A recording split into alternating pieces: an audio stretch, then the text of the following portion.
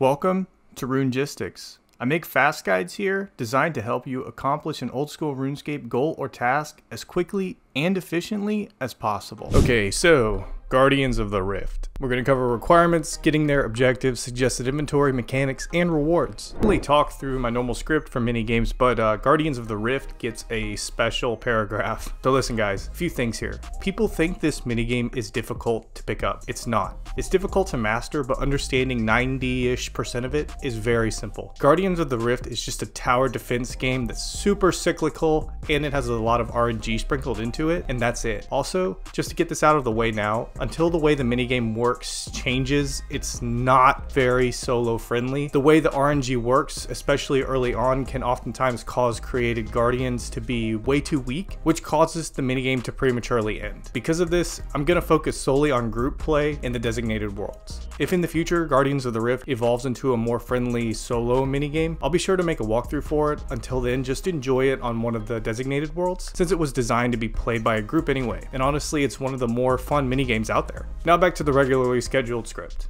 There's also a first time walkthrough as per usual at the end of this video, where I'll detail exactly what to do to easily complete this minigame in a somewhat optimized and looped fashion that you can easily repeat. As a quick note, I would recommend people to do this on mobile, especially after you've gotten the mechanics and feel for the phases down, which you should realistically get after completing Guardians of the Rift 2 or 3 times. The only caveat to it is emptying your pouches on mobile can be kind of a pain. Feel free to utilize the chapters in the video timeline to navigate to whichever section of information you are interested in. Before attempting Guardians of the Rift, you'll need to have 27 rune crafting and completed the quest Temple of the Eye, which I have a guide for right here, and I'll include as a link in the description. Don't worry about the 27 rune crafting, you get it by completing Temple of the Eye. There's no other hard requirement here, though there are some useful pieces of equipment which we'll get into later. There's multiple ways of getting to the Temple of the Eye where the minigame is located. Personally, I just use the grouping teleport. It's super easy, always available. Obviously there's a 30-minute cooldown, but I'm assuming you're not going to leave within the 30 minutes. If for some reason you left and you needed to get back, the portal for the temple is in the Wizard's Tower just south of Draenor Village, which you can use fairy rings, a necklace of passage, amulet of glory, whatever you're feeling. Okay, so this is the part everyone is confused about.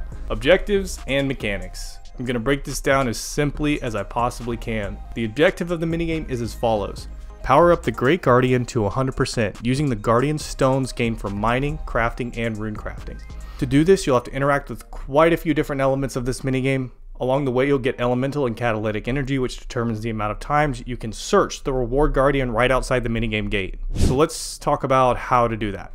Okay, here's the map layout of Guardians of the Rift. Right outside the entrance is a bank chest, the rewards guardian, and Apprentice Felix selling the overpriced rune crafting equipment. Inside the gate you have the actual area where you play the minigame. Looks a little overwhelming at first, I know, but remember when I said Guardians of the Rift has a few different elements? Let's look at it that way. Specifically, I would say there's only 4 elements on the entire map. And keep in mind, this is just how I think of it and how I kind of condense the information to make it easier to understand. So the 4 elements. We have the mining element, crafting element, rune crafting element, and the guardian itself. Let's work from the beginning here and knock out each of these elements step by step and what you'll need for each one. So as I said before, the objective of Guardians of the Rift is to power up the Great Guardian before the Abyss creatures attack it and kill it. So how do you power it up? You give it Guardian Stones. Well, how do you get Guardian Stones?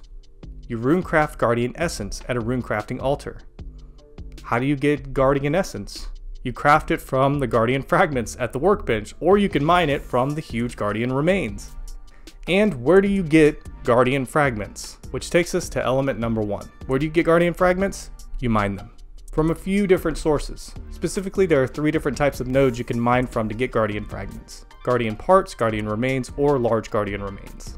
Guardian Parts and Remains are essentially the exact same thing and are found all along the main area of the map, outside of the altar circle. Large Guardian Remains are found in the alcove on the eastern side of the map, which requires 56 agility to access. The only difference between these 3 nodes is the amount of fragments you can get per tick. For parts and remains, it's 1 to 3. For large remains, it's 2 to 4. I'll tell you this right now. Don't worry about how many you need. If you worry about the number of fragments that you're going to mine at the beginning, it's going to throw off your timing, especially when it comes to the portals. Huge Guardian remains can also be mined, which skip the fragments and give you straight essence, which is a really big time saver. However, these remains can only be accessed by entering a portal that spawns every 2 minutes throughout the minigame. If you have your chat box open or watch the in-game HUD, you'll see where this portal is. That portal is always a priority. And that's it. That's the mining element. Element number 2 is the crafting element. Once you have your fragments, you need to craft them into Guardian Essence. You do this at the workbench. It's a 1-to-1 ratio of fragments to essence. As a reminder, mining huge Guardian remains by entering the portal spawn completely negates this element, so you directly mine essence from these nodes. It's a big time saver, so you should always prioritize the portal spawn. Your essence pouches are an amazing tool here, which can hold the Guardian essence. Between your small, medium, large, and giant pouches, that's 30 essence you can have available in addition to your inventory. All of these pouches have rune crafting level requirements, so just use however many you can. The other part to the crafting element are the essence piles near the entrance, which are used to craft Rift Guardians, the guys who walk around the altars killing the abyssal creatures. To make a Rift Guardian, you need a chisel and a charged cell. The strength of the Rift Guardians depends on what charged cell you have. I'll explain the charged cell thing more in the next section because it's a little bit technical to understand, but to keep it simple, there's 4 types: weak, medium, strong, and overpowered. Only 10 Guardians can be active at any given time during the game, which is always shown on the in-game HUD. For this part of the crafting element, my advice honestly is this: while learning the minigame, don't worry about this. Only craft a Guardian if there are less than 10 available, and you have either a strong or overpowered cell available. In group worlds, there's almost always 10 Guardians up, and in all honesty, I normally ignore this aspect of the minigame completely. If you have the chance, go for it. If not, don't stress it. Oh, and also, at the beginning of the game, you can craft a Guardian by grabbing a weak cell off the table right next to the entrance. Just a disclaimer, this can be very problematic, because if your group crafts 10 weak Guardians, they'll likely be killed off pretty fast. So please, just wait until you have a stronger cell. Number 3, the rune crafting element. Okay, so you have your Guardian Essence and you're ready to rune craft. Let's walk through how this works, because this is why people think this minigame is so confusing. The runic altars are broken up into 2 categories: elemental and catalytic. Elemental has air, water, earth, and fire. I mean, think Avatar: The Last Airbender if you have to, but it's pretty straightforward. Catalytic has mind, body, cosmic, chaos, nature, law, death, and blood. At any given time during the minigame, 2 of these altars are open for players to enter. 1 elemental, 1 catalytic. These altars change every 20 seconds on a random rotation. Depending on your rune crafting level, if you're targeting specific runes or targeting specific points, all you need to do is enter the altar and rune craft the essence you have. For every 1 essence, you get 1 guardian stone and the runes of that altar. On top of that, if you have an uncharged cell in your inventory, it will become charged with the energy of that altar. Which brings us to the types of charged cells. On the table to the right of the entrance, you can pick up 0 to 10 uncharged cell, as well as 1 already charged weak cell. The uncharged cells can be charged at the rune crafting altar and used to either craft guardians, construct new barriers, or reinforce existing barriers. Each rune corresponds to a different level of charged cell. Air, mind, and body runes are considered weak. Water, cosmic, and chaos are medium. Earth, nature, and law are strong, and fire, death, and blood are overpowered. You can only have 1 charged cell in your inventory at any given time, depending on what you have in the progress of your game at the time. Use this cell however you can to increase your Guardian's defenses and, more importantly, get more points. This aspect is often ignored a lot by players when doing Guardians of the Rift, because they all just want to runecraft essence and go straight and give the stones to the Great Guardian. But the cells can slowly add up a lot of points. Easiest way to explain this is by looking at the wiki table for points. You can craft a Guardian, place a new barrier, strengthen an existing barrier, or reinforce one, all of which give a varying number of points. Early on in the designated Guardians of the Rift worlds, my advice would be to always use the cell to strengthen an existing barrier. It's fast, and most of the other elements are likely already being done by other players. As you get better, start looking to see if you can craft stronger overpowered Guardians, or check the barrier to see if there's one that you can strengthen from what it already is at. So the last notes on the rune crafting element are talismans and the deposit box. While rune crafting, you have a chance to loot a talisman corresponding to the altar you're at. This talisman can be used to later enter the altar regardless of if it's open or not. Depending on which talisman you get and if you want to return whenever you can, it's a nice to have. You can save it or drop it, it's your call. I honestly typically drop these unless I have one that corresponds to an overpowered altar. The deposit box is just that, a place where you can deposit runes and have more inventory space for more essence. I'll admit I'm very bad at depositing my runes efficiently, but over 1 full game, you can expect to process around 10 to 15 more Guardian Stones if you are depositing runes as you get them, so it's absolutely worth it. And lastly, we have number 4, the Guardian Element. This one is super simple. After getting the Guardian Stones, run them to the Great Guardian. This is how you get points and increase the Guardian's power. If you ever have stones and try to enter an altar, the Guardian will make you give them up before you can enter. And that's it. I know I say that's really it, but there's a lot to take in here. It is a complex minigame, especially at first, but if you compartmentalize all of the mechanics of Guardians of the Rift into different elements, I feel like it's a little bit easier to digest. You might notice I didn't include info about the abyssal creatures or any of the phases or timings. That's because when playing Guardians of the Rift on the designated world, these things don't really matter. I find it useless to include pieces of info you aren't going to need. There's already a lot going on here, so why make it a little bit more muddled? All timings and cadences will be covered in the walkthrough, so don't worry. If you're still unsure at this point, watch the walkthrough and try it yourself. I'm willing to bet some of it will slowly start to click. So a quick recap or TLDR. Mine the fragments from the Guardian remains, craft the essence at the table, or mine it from the huge remains by entering the portal. Runecraft your essence into Guardian stones, feed your stones to the Great Guardian, and use your charged cells to create Guardians or create reinforced barriers. So that's it, that's the mechanics. Now let's look at ways to make you faster and make this minigame easier. So helpful items to take advantage of, if you have them, include, kind of vague, but your highest level pickaxe. This makes such a huge difference, I can't stress it enough. As you move up in mining skill and access stronger pickaxes, you'll slowly see more fragments coming your way. Any essence pouches you have and can use. You'll likely get these playing the minigame if you don't already have them. Unfortunately, they're locked until you have certain rune crafting levels. As you progress, always use whatever essence pouches you have the level for. Storing essences in these saves you a lot of time and increases your points per hour output immensely. Over time they will degrade and it is a huge pain, but they can be repaired by the Dark Mage by either traveling to the Abyss, contacting him via the Lunar Spell NPC Contact, or talking to Apprentice Cordelia located in the minigame, who will contact the mage and have them repaired for 1 Abyssal Pearl, which is the currency you can loot as a reward by playing this minigame. Personally, I actually use Apprentice Cordelia more than anything because it makes it so much easier. The Varrock Armor. Any of the variations of the Varrock Armor have a 10% chance to mine 2 ores at once. This is super helpful when mining the fragments and makes a pretty noticeable difference. The requirements for Varrock Armor 1 via the Easy Diaries are really simple, and I'd highly recommend knocking it out. Most of the other helpful equipment is obtained during the minigame as part of the rewards, which we'll cover in the next section. Aside from that, there's other optional equipment specifically for crafting combination rooms during this minigame. That is a whole nother can of worms, which I'll cover in an entirely separate video explaining the gear setup and walkthrough for combination runes. So if you're interested in that, make sure you know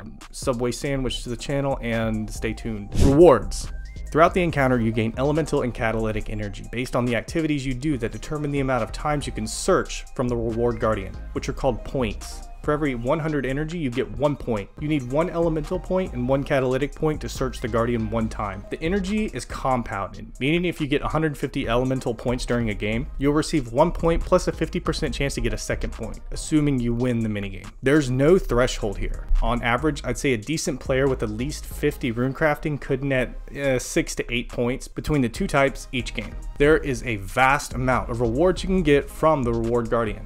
All rewards are calculated based on your runecrafting level at the time you complete the minigame, and it is possible to stack your rewards in between games, i.e. search the Guardian in between games. Every time you search the Guardian, you roll for your loot, which can include runes, talismans, essence pouches you might not already have, but the real beauty of this minigame are the unique and rare rewards, which you have a chance to loot. Here's the list of rare and unique rewards you can potentially get. Some highlights: the Abyssal Needle, which can combine all of your essence pouches into a colossal pouch, saving you 3 inventory spaces. The Abyssal Lantern, which when lit gives you some amazing perks when playing this minigame. Abyssal Pearls, which can be used to repair your essence pouches as I mentioned earlier, or purchase the runecrafting gear set from Felix outside the minigame, as well as other unique items for Guardians of the Rift. I won't dig super deep here guys, just know the rewards from this minigame were definitely well thought out and very nice to have. Alright, so let's walk through it together then. A safe, effective, and most importantly repeatable method to get 7 to 9 points for Guardians of the Rift. To complete this walkthrough, you'll need your best pickaxe equipped. Additionally, if you have your Varrock armor, put that on too. The only other thing you'll need are your essence pouches, however many you can use, and optionally a chisel. The essence pouches help you out a lot, and the chisel is if you want to craft Guardians. Again, not necessary. Alright, so quick breakdown, because I want whoever watches this to actually absorb the information. You can just copy it, yes, and if you want to, that's totally fine. But it is very easy to follow this guide once and then do it yourself. A lot of people seem to not follow the idea of a cyclical nature that this minigame has. If you time what you're doing properly, you can loop your actions in such a way that you optimize your cell placements, portals, and fragments. And full disclaimer, making sure the catalytic and elemental points are close does not matter to me whatsoever. I just want a max number of points between the two. There's 11 steps total, and you'll see the loop relatively quickly here, so let's do it. Once you manage to actually get into the minigame, grab 10 uncharged cells. Don't worry about the weak cell for now, it's not entirely necessary. Then start mining fragments. Depending on your agility level, mine the remains near the crafting table, or go down and mine the large guardian remains. The goal here is to mine until a certain time before the altars open. Specifically, 25 seconds if you use the agility shortcut and 15 seconds if you didn't. No math, no X amount of inventory spaces, just mine until those time. Remember, the best way to do this minigame is proactively move based on the time, which creates a loop. Once there's 25 or 15 seconds left, run to the workbench and craft 1 inventory of essence. Don't fill your pouches here, because if you do, it'll throw off your timing for the first portal. You should finish crafting around the time the first altars open. Run to whichever open altar you choose and enter it. RUNECRAFT your essence and exit. Feed the guardian the stones and place your cell down on a barrier. Then enter the next open altar you want. And craft another charged cell and exit. Once you're out, place down your charged cell in a barrier. Likely around or a little before this time the first portal spawn has occurred. Go over to it and enter it. Mine a full inventory of essence, including filling any pouches you have. Exit the portal once you're done.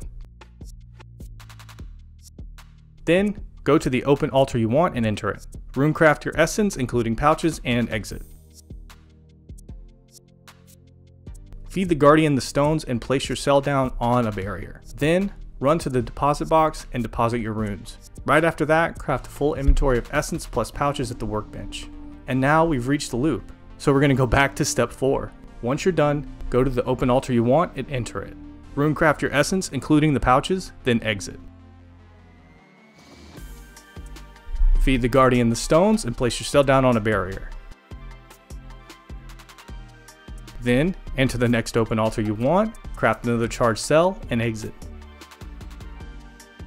Once you're out, place down your charged cell in a barrier.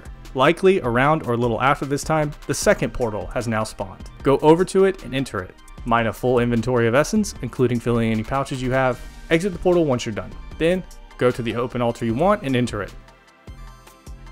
RUNECRAFT your essence, including pouches, and exit.